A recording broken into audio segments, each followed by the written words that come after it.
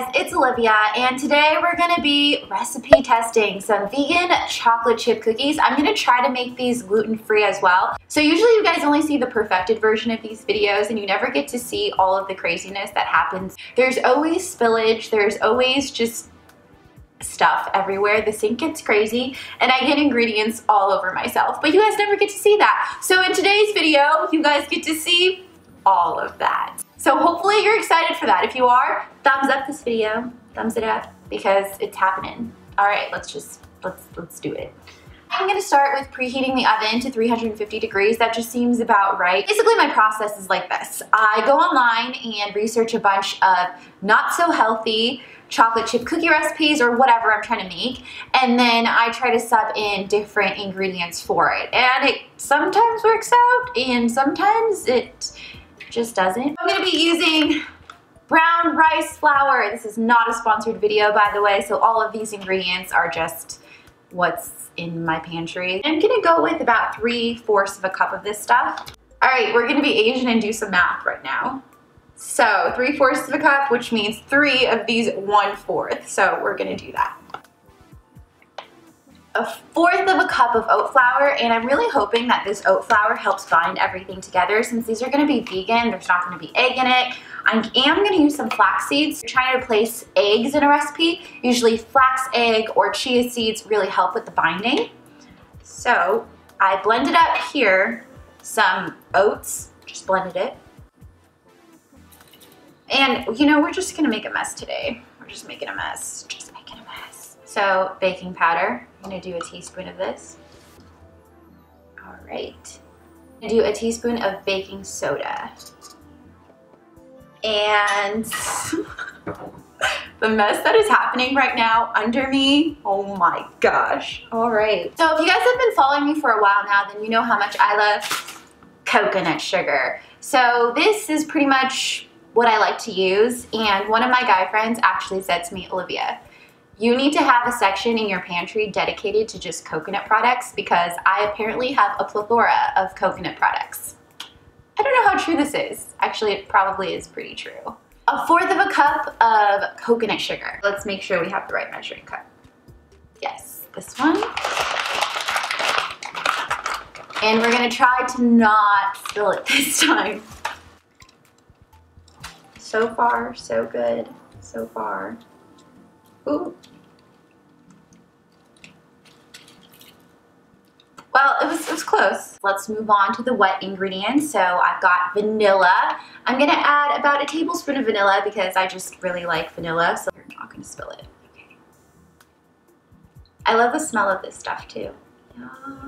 At some point, I think I'm also gonna need a whisk. I probably should do that. So we're probably gonna whisk this before I put in any more wet ingredients. Be right back. World's smallest whisk. All right, so now that we've whisked it? Is that the right, okay.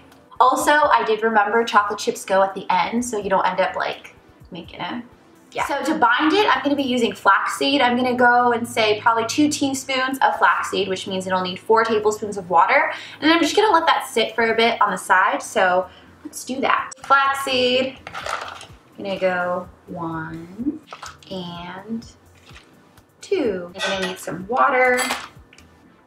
Got some drinking water. 1, 2, 3, 4. Look guys, I can count to 4. So now that I have it, we're gonna just, you know, mix it up a little bit and then let this sit for about 5 minutes to the side. So that'll be the last thing that I put in before the chocolate chips. Got my coconut oil, and it's super hot in California, so it's already melted. So I don't have to melt that. That's pretty awesome. I'm gonna put in about 3 tablespoons of coconut oil.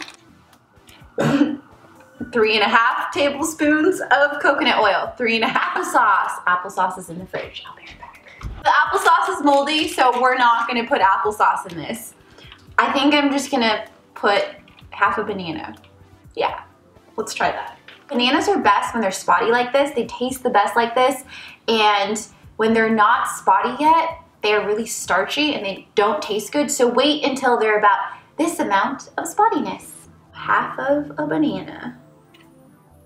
Flaxseed mixture has sat for a little bit. I'm gonna go ahead and pour this in. So this is what it's looking like right now. Just a giant banana. I might have to go get my mixing tool. What do you call that? It's still stuck. I think I'm just gonna go in with my hands at this point. The sleeves, we're gonna go in with the hands. All right. Oh, it feels good. And then lastly, we're gonna come in with some dark chocolate chips. This is 69% dark cocoa. Why is it 69%? Is it because you guys are dirty over there at Enjoy Life? Wow, that's really ironic. I like chocolate chips. We might do a fourth of a cup. We might do a third of a cup. My hands might be really sticky, so.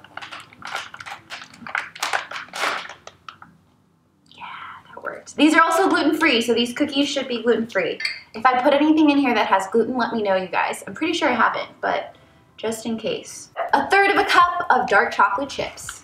So now that we have our batter, I think it's looking pretty good, guys. I mean, what do you think? I think it's looking pretty good. We're gonna make some cookies and hopefully they come out right. It's good. Oh yeah, it's really good. This could also just be a non-bake cookie recipe. Pretty much.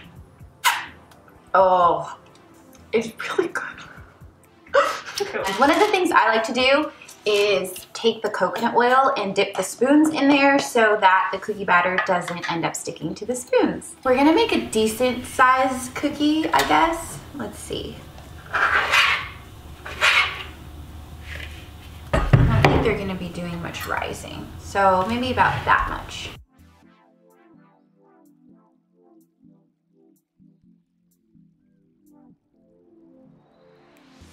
Set alarm for 10 minutes from now. Okay, I set an alarm for 3:37 p.m. She said okay. She said okay. That's hilarious. Does anyone else do this where they talk to Siri to set alarms, or is that just me? If you do that too, please comment down below and be like, I talk to Siri too, so that I'm not the only one. All right, be right back.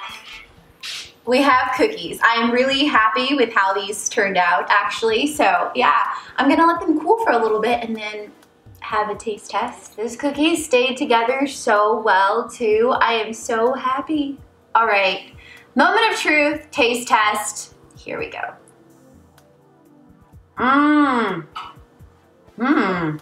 So I would definitely say make these cookies because they're pretty awesome. Success on vegan cookie experimenting, adventuring, testing. Yep. So I'm gonna give my OK stamp of approval on these vegan chocolate chip cookies. So did you guys like this video format? Let me know if you did. Please thumbs up this video. That gives me really, really good feedback so that I'll know whether or not to continue to do videos like this. Hopefully you guys had fun. I had a lot of fun.